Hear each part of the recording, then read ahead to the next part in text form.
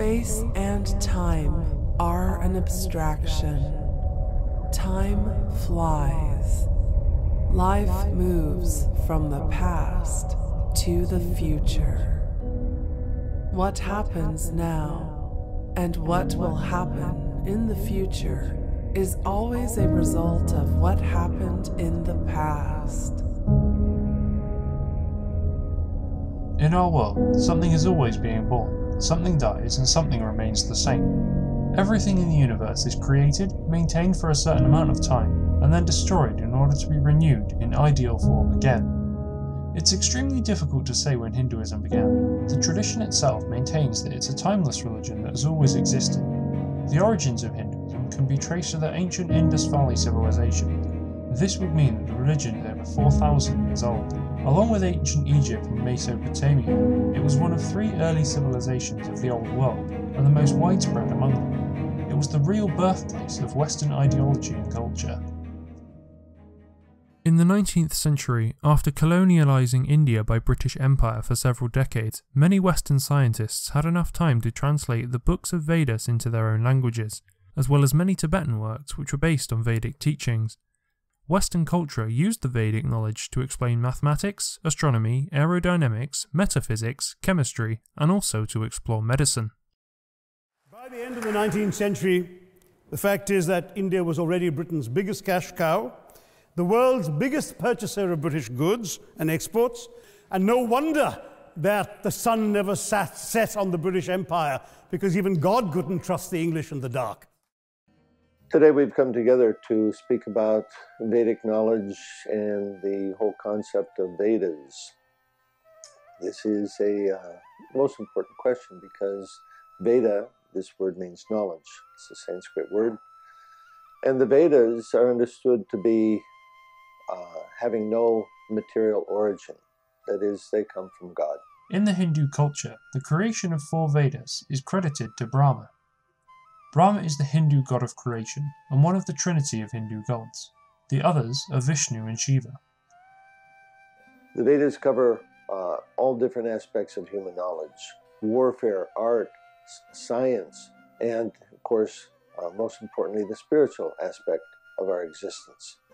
In material existence, these 3 aspects are always present: creation, maintenance, and destruction. So therefore, there needs to be some personality who puts their consciousness there to in charge of these things. In the Hindu concept is the Trinity, Brahma, Vishnu, and Shiva.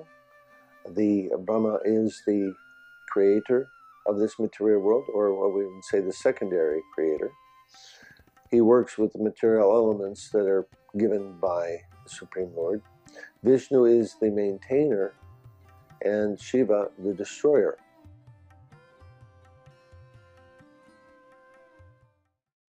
Many Western modern inventions are stolen from Vedas. Here is a list of Western famous inventors who were inspired or copied their works from Vedas. Sir Isaac Newton, English physicist and mathematician recognised as one of the most influential figures in the scientific revolution. Alessandro Volta, Italian physicist and chemist credited with the invention of the first electrical battery. Charles Darwin, English naturalist and geologist, best known for his contributions to evolutionary theory. Max Müller, German-born philologist and Orientalist who lived and studied in Britain. He was one of the translators of the Vedas books.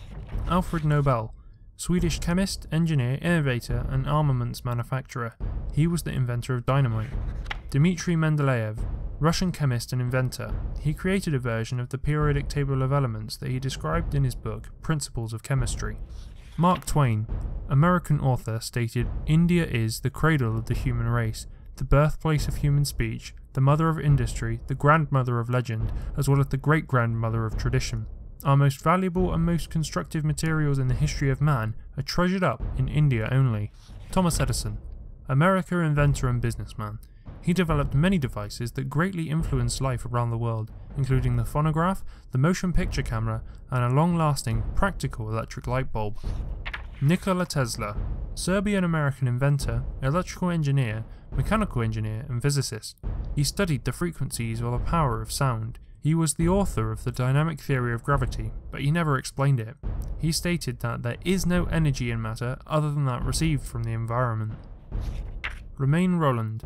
The French scholar Romain Rolland wrote, "If there is one place on the face of Earth where all the dreams of living men have found a home from the very earliest days when man began the dreams of existence, it's India." Albert Einstein. Albert Einstein, German-born theoretical physicist, stated, "We owe a lot to the Indians, who taught us how to count, without which no worthwhile scientific discovery could have been made." He also said, whenever he found difficulties in experiments, he referred to Vedas for insights. Vedic knowledge is often confused with what today is called Hinduism. Actually, in the Vedas, the word Hindu does not appear. The concept of Hinduism comes from the Arabs, who referred to the Indians who lived on the other side of the Sindh River. And in that Arabic language, they cannot pronounce the S very well, and so Sindhu becomes Hindu. Numerous books are available in Hinduism. There are two historical legends known as the Mahabharata and the Ramayana. Of course, many people know about the book called Mahabharata and the Ramayana. These are two of the great Indian classics. The Mahabharata is accepted by Indians, people of Vedic culture, as being the authentic history of India.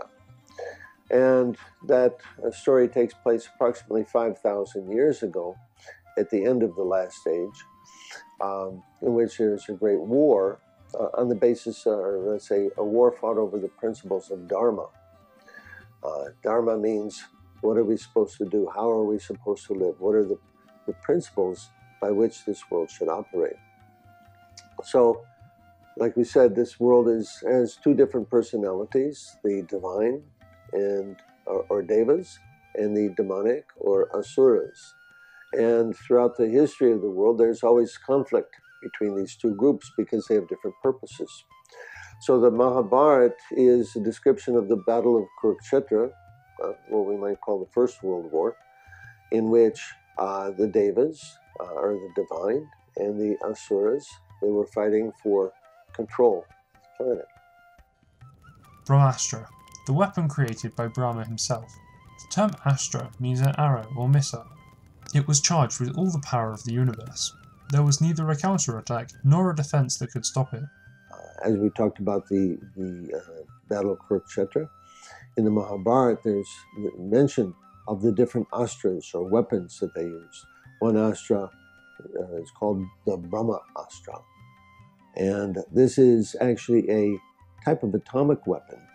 It has its unconquerable force, but very different from today's atomic weapons in that the Brahmastra will attack or devastate one specific thing without harming anything around it. So it attacks with irresistible force, devastating force, without harming anything other than its intended target. So it's a very intelligent weapon, very powerful and intelligent. Ancient scripts have influenced great scientists in Germany, America, and all over the world. Hitler and the Nazi staff were exceptionally interested in ancient India and Tibet and sent expeditions to both of these places yearly, starting in the 1930s. Well, let me quantify World War I for you. Again, I'm sorry, from an Indian perspective, others have spoken of other countries. India supplied 70 million rounds of ammunition, 600,000 rifles and machine guns, 42 million garments were stitched and sent out of India. Someone challenged reparations elsewhere. Well, I'm sorry, Germany doesn't just give reparations to Israel.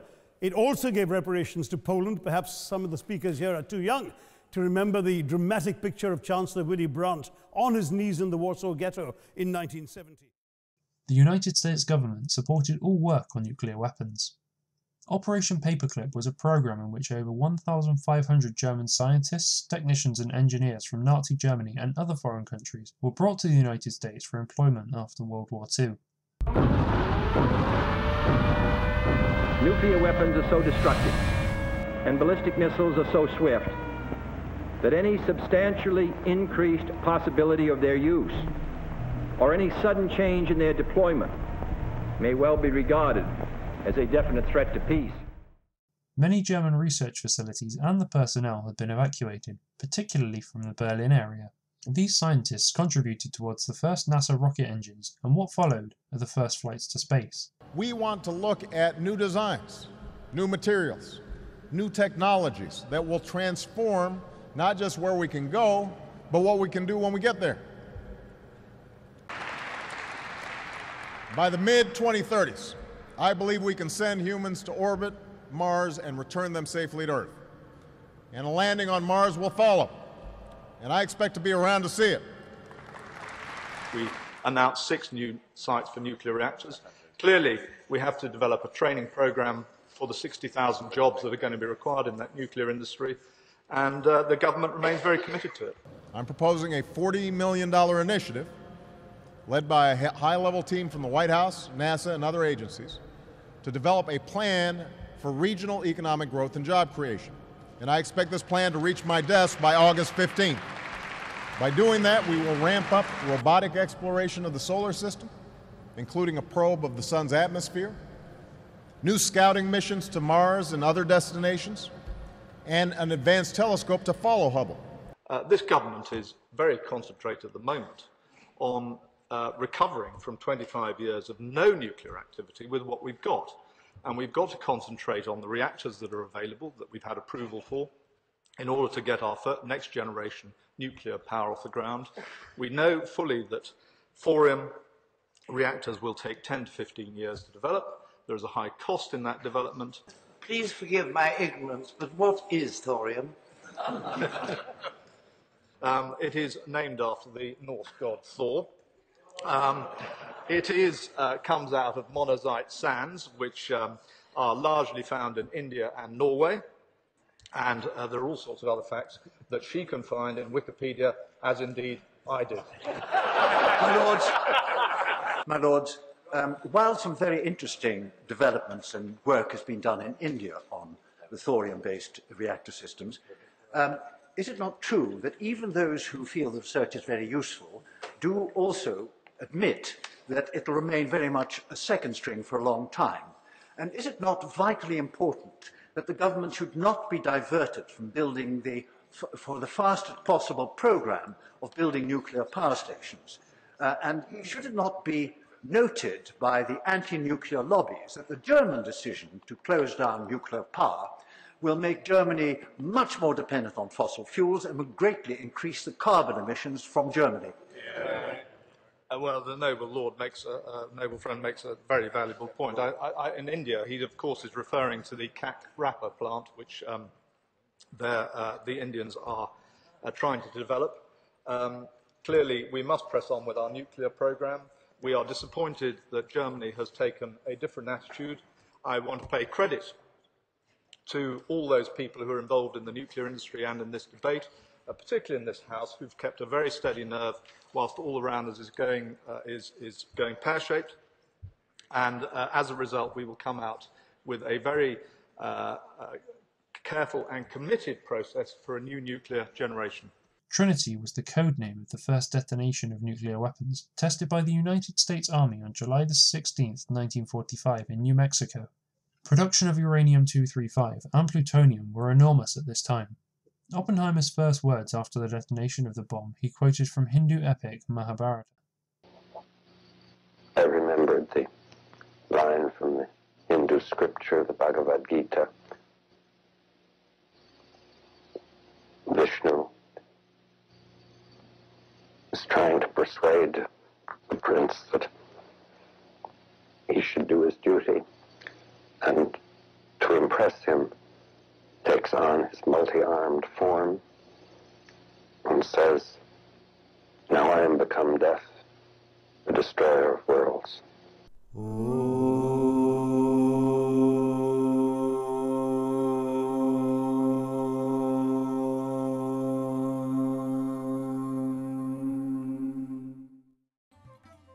Sudarshana Chakra. It's a discus that represents the mind and revolving creativity. It's also a weapon that cuts the heads of demons. Chakra is used for the ultimate destruction of an enemy. It has spikes in 2 rows moving in opposite directions. It's the most powerful weapon in Hindu mythology. Neither Lord Brahma nor Lord Shiva could stop it. The Devas, they also have their different weapons. Vishnu, he has 4 arms, and in 2 arms he has a club and a disc. The other 2 arms, a lotus flower and a conch shell. So, because Vishnu is the maintainer of the world, two of these are for the asuras and two are for the devas. For the asuras, there's the club and the disc, so that he can keep everything in check. He can, because the asuras, by their nature, they don't care about others. They run roughshod over things, and so they need to be, it's like police. Police have to keep the criminal elements in check. So the club and the disc are for them. But for those who are godly or already agree to follow the laws of God, then he has the lotus flower and the conch shell. Pashupatastra in Hindu mythology is the most destructive personal weapon of Shiva, discharged by the mind, the eyes, words, or a bow. This weapon, when used, would destroy the entire world. Lord Shiva, of course, also has his weapons. Lord Shiva is in charge of the devastation of the material world. He's a very, very powerful personality. He's not in the category of living beings like us, but he's actually part of the Godhead. He is the shelter of those persons who are immersed or taken by tamagun. So tamagun means destructive elements, intoxication, death, warfare, and so on. In August 1945, during the final stage of the Second World War, the United States dropped atomic bombs on Japanese cities of Hiroshima and Nagasaki.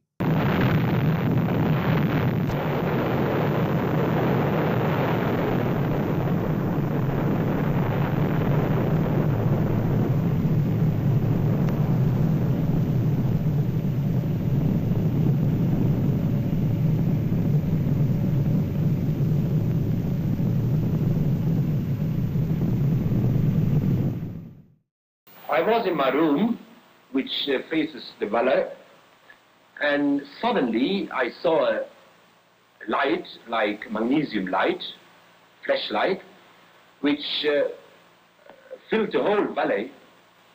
And looking out of my window to find out the reason for this peculiar phenomena, I saw nothing besides this light, and turning from the window to the door of my room, I heard a crash.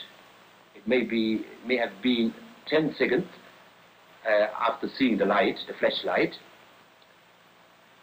And immediately I was covered with splinters of the window frames and glass sticking into the walls and actually my flesh itself. The Mahabharata clearly describes a catastrophic blast that rocked the continent. It was an unknown weapon. An iron thunderbolt, a gigantic messenger of death, which reduced to ashes the entire race of the Vrishnis and the Andhakas. The corpses were so burned as to be unrecognizable. Hair and nails fell out. Pottery broke without apparent cause, and the birds turned white. After a few hours, all foodstuffs were infected. This looked like a description of deaths and devastation due to radiation poisoning at a nuclear blast. Based on these descriptions, many theorists believe that nuclear weapons could have existed in ancient times. However, it's not clearly explained by science how these ancient civilizations knew such an advanced technology. The more we try to understand this, the more questions we uncover.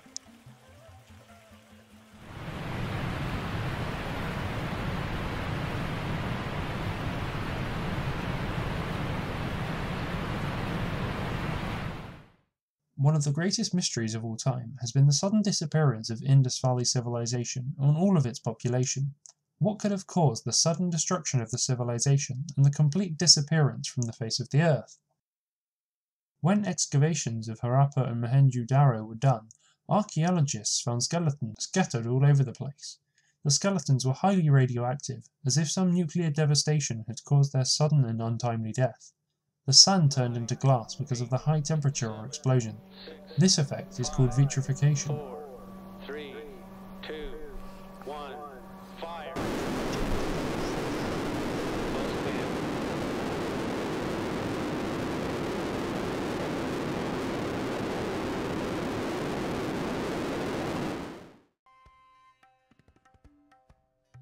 The ancient Hindus could navigate the air, and not only navigate it, but fight battles in it. One of the most fascinating topics spawning from India's past is the story of ancient flying machines known as Vimanas. There are some records describing how to build one, and the instructions are quite precise. The ancient Indian epic describes a Vimana as a double-deck circular aircraft with portholes and a dome. It flew with the speed of the wind and gave forth a melodious sound. There were at least 4 different types of Vimanas, some saucer-shaped, others like long cylinders, cigar-shaped airships. So Vimana, this is a flying ship. They're mentioned in many places in the Vedas.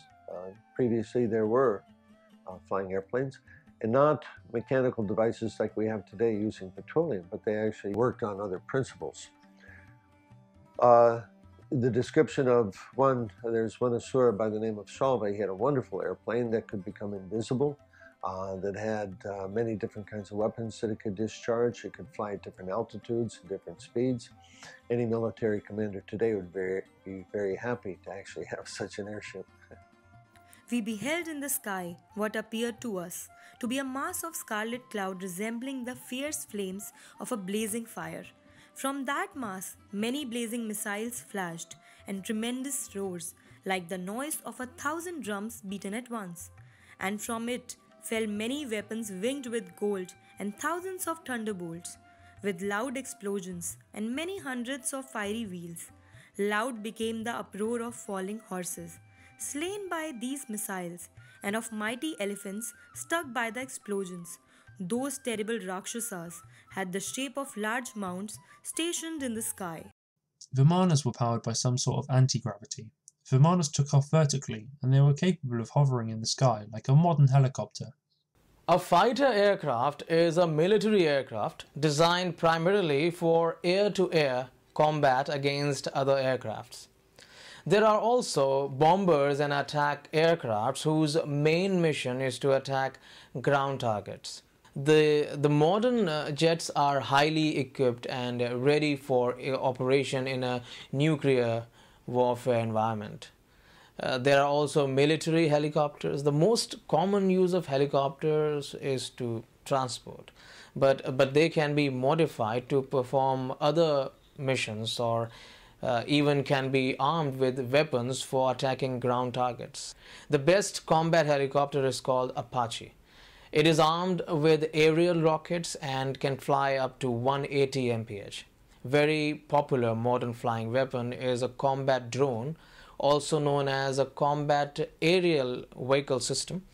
And aircraft of this type have no onboard human pilot. However, it must include the ground drone controller, who must authorize any weapon release to prevent the drone attacking civilians.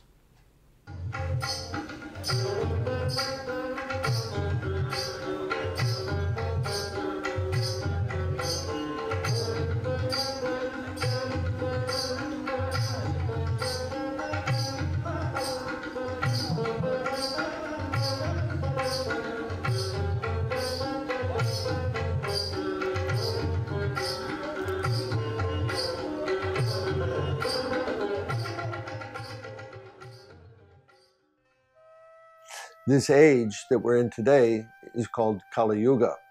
And the influence of this age is to reduce intelligence, to reduce the qualities of human beings.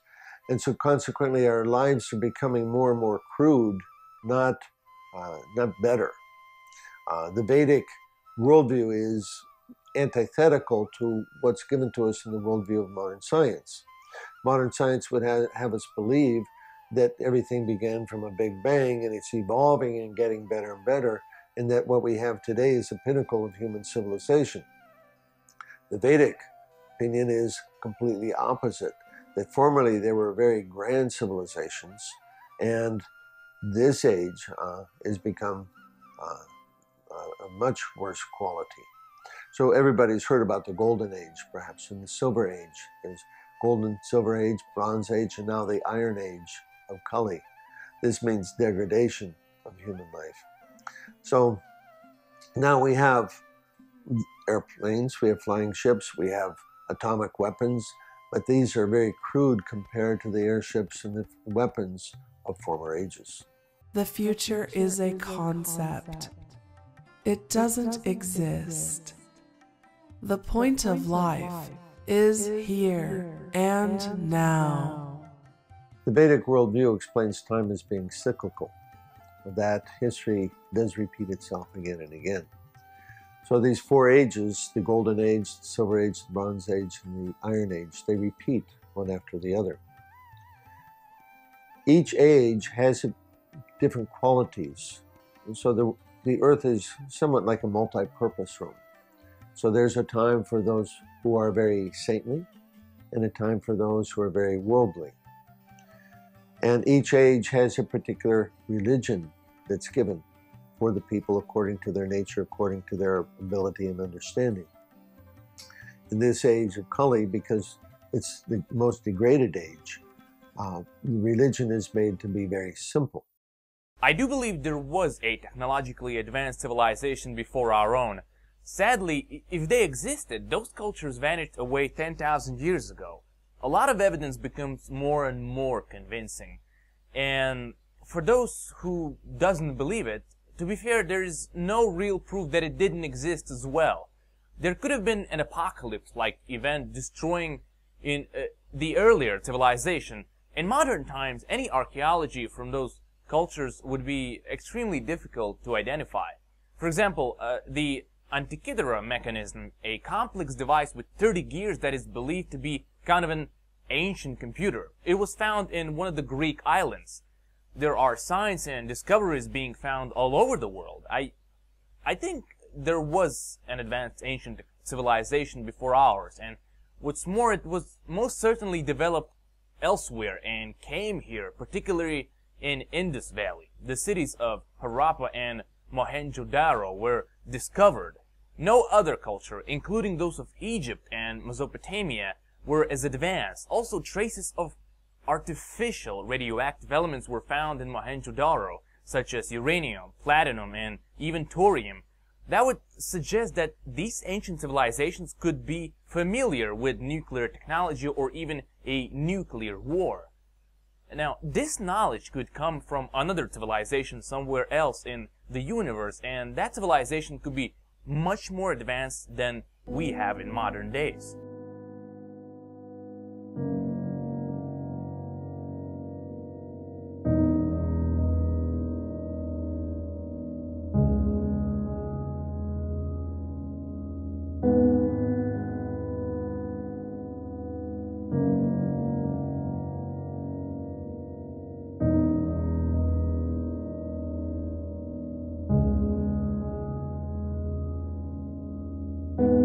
It's never too late, and it's not too soon.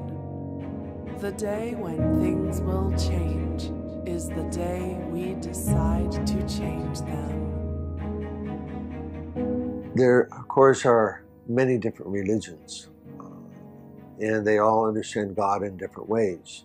So it's not necessary that everybody has to understand God in the same way. They can keep to their own understanding of God, but at the same time, the process of self-realization and the process of spiritual emancipation remains the same, chanting the names of God. So one may use any bona fide name of God according to their religion, and still the result will be effective.